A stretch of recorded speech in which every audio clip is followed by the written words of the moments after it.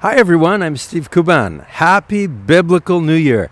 Today is the final day of the year on the Hebrew biblical calendar, Adar 29. In just a few minutes from now, as the sun goes down here in our backyard in Orlando, Florida, in just a few minutes from now, the first month of the next 1 year cycle begins, which is the month of Nisan. So, Happy New Year everyone. Nisan is the month of redemption. It is a very blessed month because it's all about Yeshua. He's the one who died on the cross for us. He's our Passover lamb. He's the one who delivered us out of bondage and slavery and brought us into our promised land. So today I'm just celebrating and enjoying him. And in a few minutes I'm going to be shouting, Happy Biblical New Year! And I hope you'll join me. I'm also celebrating because 2 years ago, during my Biblical New Year's message, I was on the patio of our apartment in Orlando asking for your prayers because the Lord had put it into my heart to purchase a townhome in which we could do more recording and live streaming. I was praying that God would provide a place for us to be able to do some TV work and recording studio work with proper facilities, and especially important, in a beautiful outdoor setting that would serve to inspire us. I believed God would provide such a facility, for it's important to have the right place.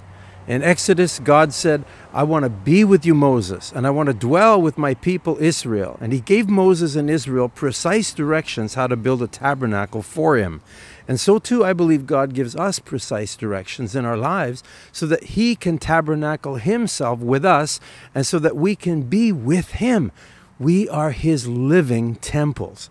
So on this day, exactly 2 years ago, on the Biblical New Year in 2021, I asked viewers to pray with me that God would provide a townhome for us so that we could do more effective work taking worship to the nations. And as you know, in 2020, COVID unfortunately hindered many people from doing traveling and all types of work, and even from ministering in churches. Physically, they couldn't go anywhere. But you know what?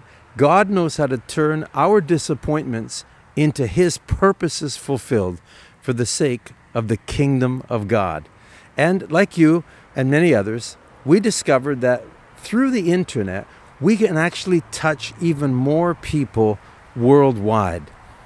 God has taken me, a one-time atheist who used to write songs against him, and is now using me to bring his praises to the nations of the world. Hallelujah. Glory to God. And to declare salvation in his name through worship and music. What an exciting calling this is. Hallelujah. Now in 2020, God expanded a new chapter in my life to really focus and publish online the songs and the albums he's given me so that millions more can hear and experience his presence. He's also called me to record more songs and albums and to minister teaching through the internet to millions of people around the world. And he has begun to fulfill these goals. You know, I just uploaded some albums onto YouTube. For example, 5 months ago, The Lord is My Tower. And do you know what? Over 1 million people have heard it so far. You know, back in the days where I was traveling in the Philippines, it took a lot of work to sell 10,000 cassettes and CDs, let alone 20,000, let alone 40,000. But here, by just placing it on the internet, 1 million views so far, just from that one YouTube video. That is amazing. And the people's comments are amazing. They're saying, thank you, Steve. Thank you, Pastor Steve. Thank you for sharing these powerful songs of worship. I feel the presence of the Lord. And some of these people are in very difficult countries, even countries where you're not supposed to be a Christian. It's even against the laws, so to speak. God is ministering salvation and his presence through worship in spirit and truth to people all over the world via the internet. I celebrated 40,000 CDs and cassettes in the Philippines, and you know what? They even gave me a gold record award and a platinum record award, but that's even small compared to what God has been able to do just with this one video in 5 months called The Lord is My Tower. Glory to his name. I also uploaded Come Holy Spirit album, and more of the river. Make sure, please, that you listen to these on the internet. They are very powerful. Just put in YouTube, Steve Kuban, and you'll see all these amazing albums. Praise God. Thousands and thousands have heard these albums, as well as many, many other songs, and they've been brought closer to God through them. Now, many of the songs God has given me have come spontaneously by the Holy Spirit. For example, in 2016, while I was in Dubai, the Lord gave me an entire album spontaneously called Yahweh, I Love You, which is all about Yahweh and Yeshua. Yeshua's name means Yahweh's salvation, or Yahweh saves. I believe it's important that we refer to God and to Jesus by their proper Hebrew names, Yahweh and Yeshua, so that the meaning of the names gets into our heart. It is reinforced in our understanding. My most recent album is called Guard Over America, 22 songs of prayer and intercession for America. And it's available online in over 100 different stores like iTunes, Apple Music, Spotify, Amazon, Pandora, etc. Praise the Lord. I believe God is going to open up more doors. And we're going to record more albums and more songs. And His music is going to touch many people in nations all around the world.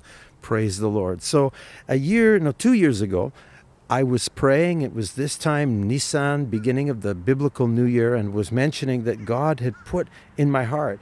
Literally, He woke me up on a Sunday morning, the first day of the week, and He took me to an application on my phone, and I saw this property. And the Lord told me, this is the place for you. And I went. I wasn't able to see it, but I went into a neighbor's home. And there it was. It was beautiful. It had a 18-foot loft ceiling, sloping. It had all the space that I would need to do recording. And I was so amazed. And the Holy Spirit tugged on my heart. And when I looked and saw the backyard, this is the backyard of the townhome.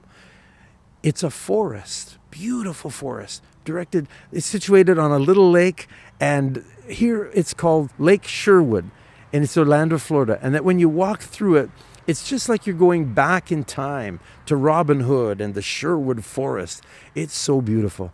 I just really felt in my heart, this is the property that God wants for us. So 2 years ago on this YouTube video and Facebook, I asked you to pray in agreement. And shortly thereafter, God provided. He is Jehovah Jireh, Yahweh, the Lord, my provider. Hallowed be thy name, Jehovah God, you reign, and you will never change, O Lord, forever you're the same. Jehovah Jireh, you supply my every need. Jehovah Rapha, perfect health you give to me. Hallowed be thy name. Jehovah God, you reign, and you will never change, O Lord. Forever you're the same.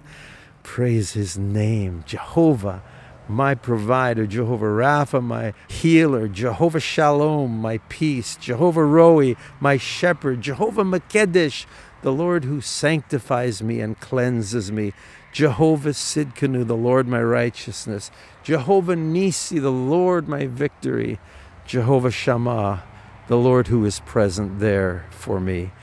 Let's give glory to His name. Hallelujah. Well, make sure you check on my YouTube channel or on my Facebook channel. All of these albums, you'll be amazed, and they'll bring you into the presence of God, where He will change you by His holy presence. Amen. Let me talk about, just for a moment, the month of Nisan. Nisan is the first month. All the months of the year are counted beginning from now. The month Tishri is the 7th month on the Hebrew calendar, and that's when the civil New Year begins. You maybe heard Rosh Hashanah, the New Year, and the Jews celebrate on the beginning day of the 7th month of the year, but the months are counted from Nisan. You know, some people say, well, how can there be 2 different New Years? It's like this. Our school system begins each September. that's the beginning of a new school year.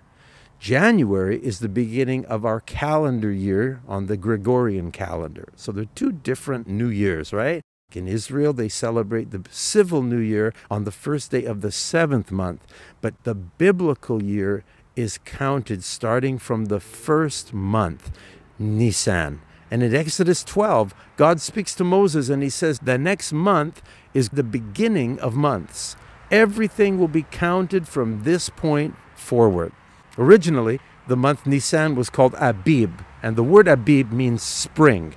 It's the first month of the spring harvest. And it's also the month that God called the Jewish people out of Egypt, and therefore it's called the month of redemption, and brought them through the desert and into the promised land. As the second year began, God directed Moses to raise up the tabernacle on the first day of the first month of the second year that they were in the wilderness of Sinai. God gave them complete directions how to build that tabernacle. Every detail and everything in that tabernacle is a picture of Yeshua. It points to him.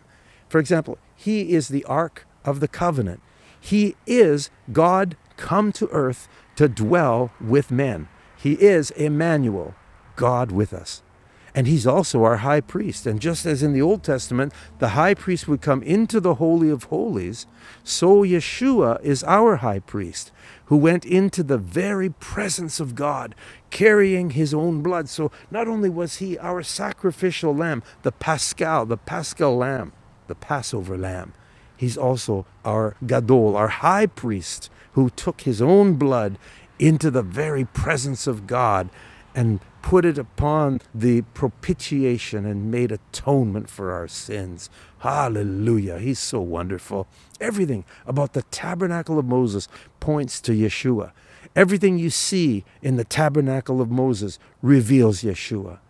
Now the Lord Yahweh told Moses, be very careful that you build this tabernacle exactly the way I tell you. Why? Why was it so important? Because everything in the tabernacle has meaning and significance. And that's why it needs to be built exactly the way Yahweh said to do it. Praise the Lord. In John 1:1, Yeshua came. John 1:1 says, in the beginning was the Word, and the Word was with God, and the Word was God. In the beginning was the Word, and the Word was with God. In the beginning was the Word, and the Word was God. Amen. And the Word became flesh and dwelt among us. Yeshua is the physical expression of the Godhead. He is Yahweh who has come in the flesh. Our God is one. And Yeshua came. He is Jehovah. Glory to God. And we beheld his glory, the only begotten Son of God. Now, I used to wonder about that word begotten. God sent his only begotten Son into the world. I wondered, what does that mean? You see, many years ago, I was a young Christian, brand new baby Christian, and I began to study who God is and who Jesus is. And I discovered that the word begotten means essentially to bring forth one of the exact same kind or species. For example, in Canada, we've got a 5-cent coin called a nickel, and it has an image of a Canadian beaver stamped on it. Now, let me ask you, when a beaver has a baby, what kind of baby is it? What's the species of the baby? What is it that the beaver begats? It's a beaver. So beavers beget beavers, deers beget deers, lions beget lions, and God begets God.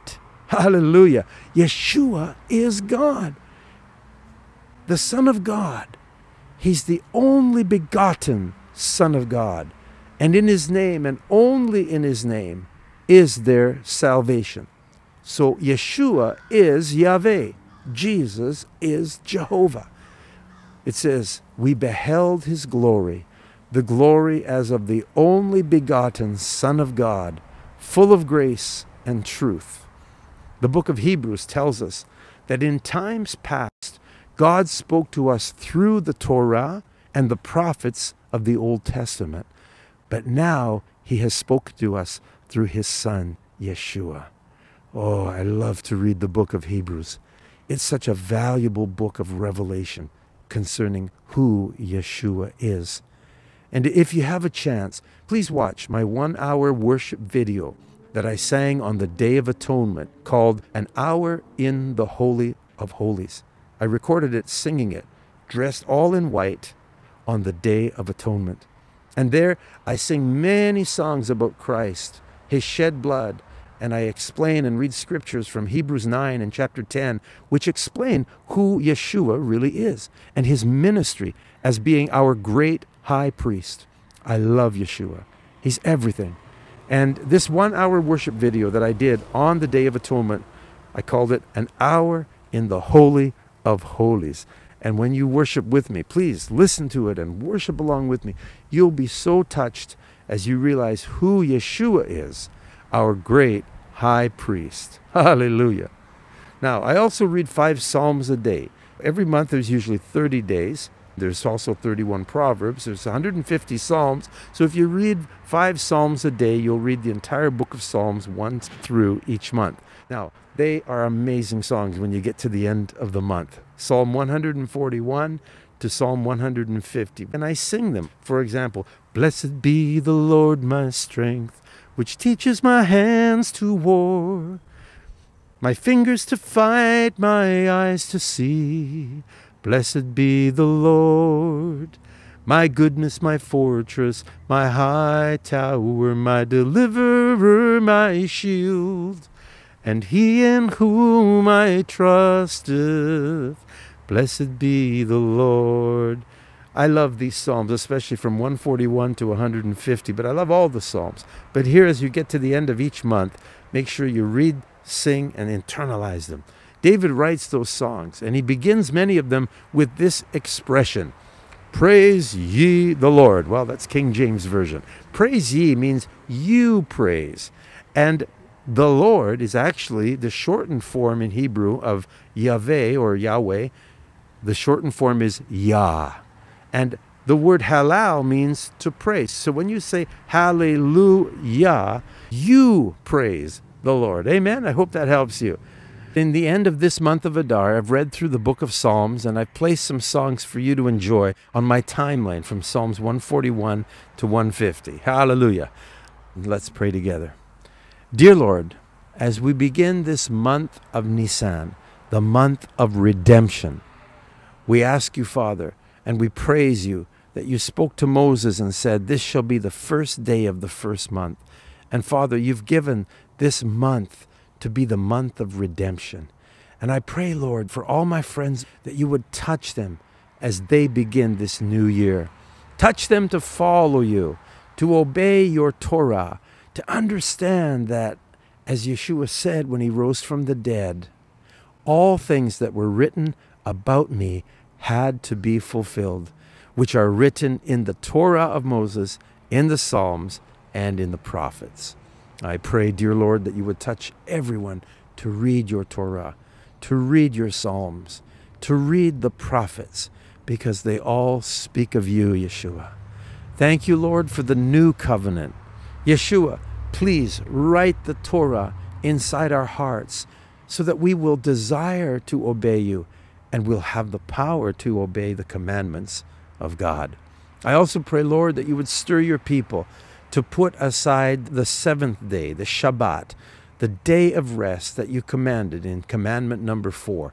It's a very important commandment, and you took a lot of space to describe how important it is, and you told us to set it apart for you, not to dilly-dally and waste time and do our own things, less important things, useless things, but rather we would do the important things. We would put our heart and our soul dedicated to you every Shabbat day, Lord, and that we would be fired up by your word, by your Torah, by the Ruach HaKodesh, the holy breath of God that has come inside of us. Hallelujah.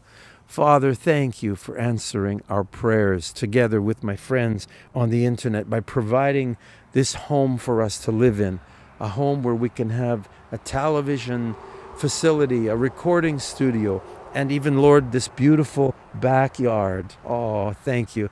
Right on the edge of the Sherwood Forest here in Orlando, with a beautiful lake close by.